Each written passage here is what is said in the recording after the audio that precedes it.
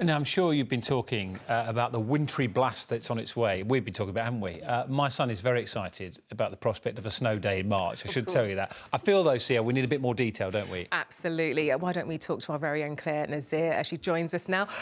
Claire, hi, Claire. What is going on? Good evening, Claire. What is going on right now? Why are things so cold? Well, if you think about it, last week, 5 years ago, we were suffering from the beast from the east, which covered most of the country in ice and snow and gales. So it does happen at this time of year, although we are now in meteorological spring. And in fact, daylight increases rapidly through March. So it's a blip, but it's a blip which could last about a week or so. And there are warnings in force, as I mentioned earlier on my broadcast. Yeah, and Claire, in terms of those warnings, I know I was saying my son is looking forward to it, but at this time of year, really bad weather can have devastating effect, can't it? We're just talking about transport with Alan as well. Oh, my goodness. I mean, there will be impacts massively right the way through the week. There are snow and ice warnings for the next few days. Really, for the next few days, it's snow and ice, particularly in the north and east, but it's the cold which will be really get into your bones, a lazy wind, and temperatures by night dipping down well below freezing. So a bitter air coming in from the Arctic, delivering those snow showers, and quite an unpleasant start to the day across southern counties with a mix of rain and slushy snow and also slippery surfaces there. So not pleasant, but all eyes are really on the middle to the latter part of the week, where we're seeing another system just tracking this time from the west. So this is going to bring some milder conditions, but the air is stubborn across the UK. It's going to become colder through the week. And this is where we'll see that rain engaging with that cold air, producing quite an area of snow. So warnings have been issued for Northern Ireland, Northern England, North Wales, central and southern parts of Scotland. And we could see up to 40 centimetres of snow over the high ground, 10 to 15 at lower levels, and certainly add on the strength of the wind.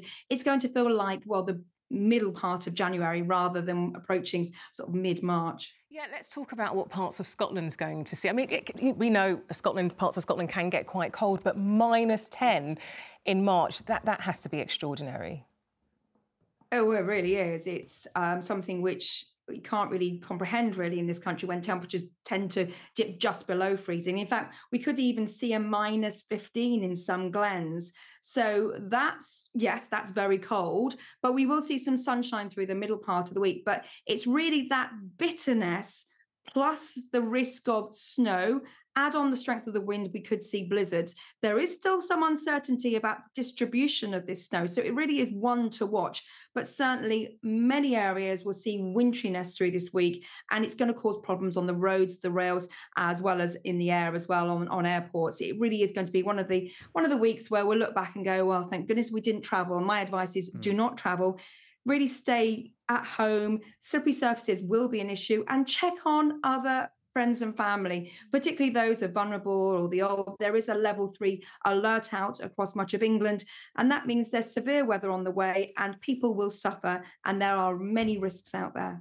Yeah, exactly. I suppose that the one positive, Claire, is it does give us something to talk about. Oh, yes, absolutely. And it keeps me in a job as well, Dan. And I must admit, you know, we do like a little bit of the white stuff here. We do like to talk about it. And it's just one of those things where we're just going to have to brace ourselves, enjoy what's coming, stay safe. And then spring is just around the corner again. The blossoms will be out soon. And the final thing I must say, though, is good to see you back, Dan. It really is. Oh, it's nice to see you as well. Thank you very much, Claire. See you later on. Take care in that weather. Thanks.